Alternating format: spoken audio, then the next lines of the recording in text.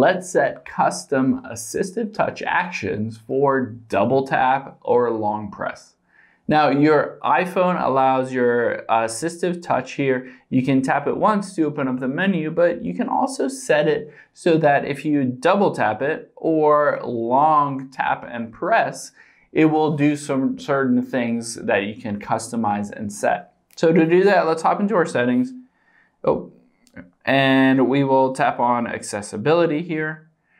And then we will tap on touch. Now at the very top, you can see assistive touch. I'll tap on that. And you can see custom actions here. One is single tap. Of course, that just opens up the menu. That's the default. I just tap it once and it opens up the menu.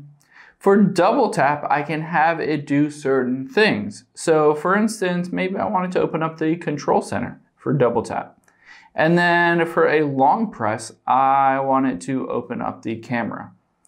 So now what I can do is I will double tap this, and you can see all of a sudden it brings down the control center, or I can tap and hold on it and it will bring up the camera, which is super cool. So I can have these custom actions really make it easy and quick to get to certain things. Say you want to be able to quickly get to your camera no matter what. If you're on your iPhone, all you would have to do is tap and hold on that menu for assistive touch, and it will automatically bring you to your camera so you can quickly snap a photo.